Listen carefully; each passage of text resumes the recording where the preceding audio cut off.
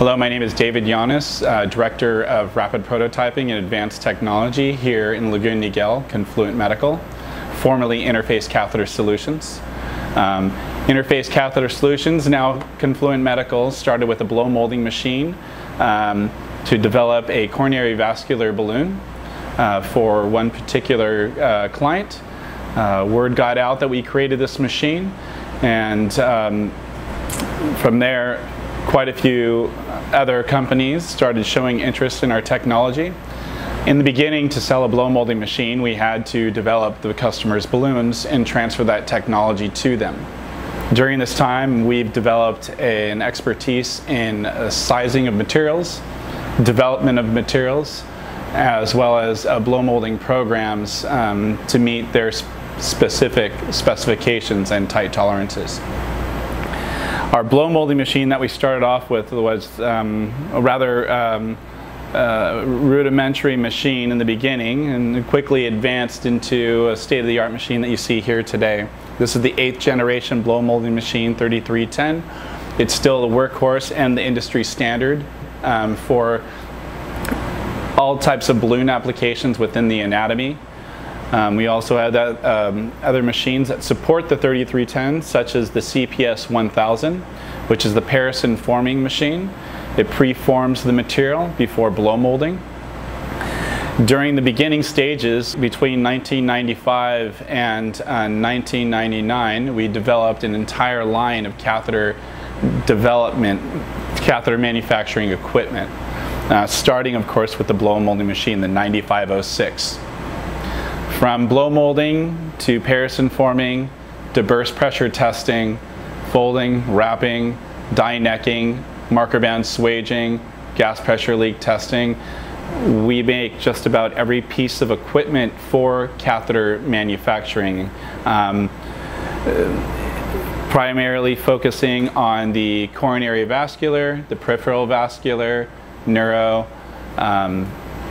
esophageal, spinal, ENT, a wide range of products. Over the years, we've developed over 2,500 balloons, and still to this day developing very unique, non-symmetrical, very large, large diameter balloons.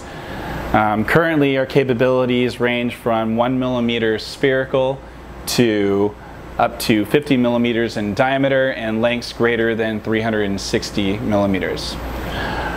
We support lengths for our customers on the blow molding machine, when we do sell a blow molding machine, up to 250 millimeters.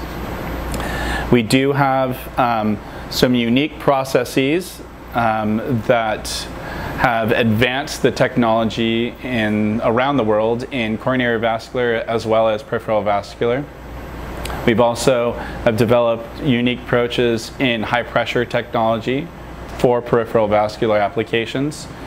And we're still developing very unique processes that we often do share with our clients.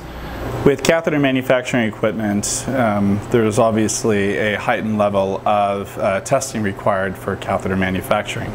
We also make a whole line of destructive and non-destructive catheter testing equipment, from burst pressure testing, ramp to burst, step to burst, fatigue, cycle testing, and then of course gas pressure leak testing using a nitrogen gas, a dry, clean gas, for finished product.